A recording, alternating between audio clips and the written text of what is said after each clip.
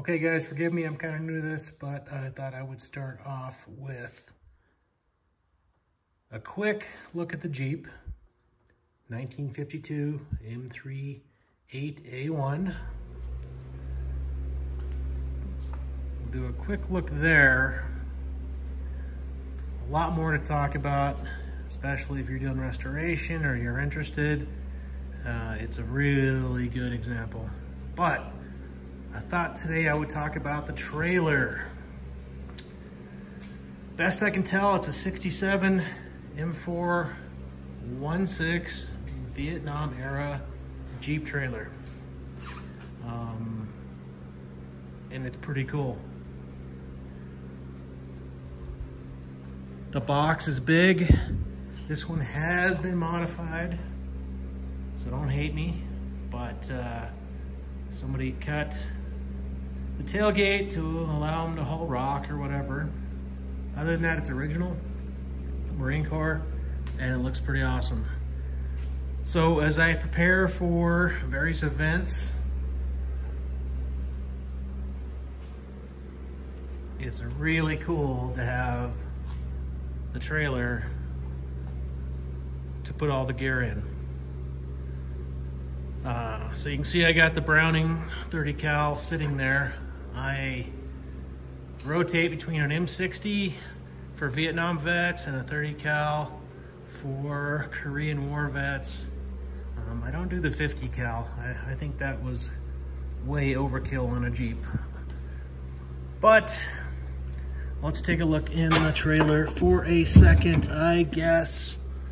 Again, I'm new to this. I don't know who's bored. But I remember when I was getting into this, I wanted to see as much stuff as I possibly could. So right here we got a recoilless rifle ammunition box. Original.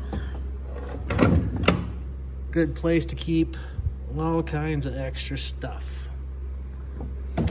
I like original when I can do it, and I would say 97% of this is original. Some stuff gets really pricey, and we're not even talking about the restoration of the Jeep. But again, about 97% overall. But the gear, man, you can do whatever you want with it.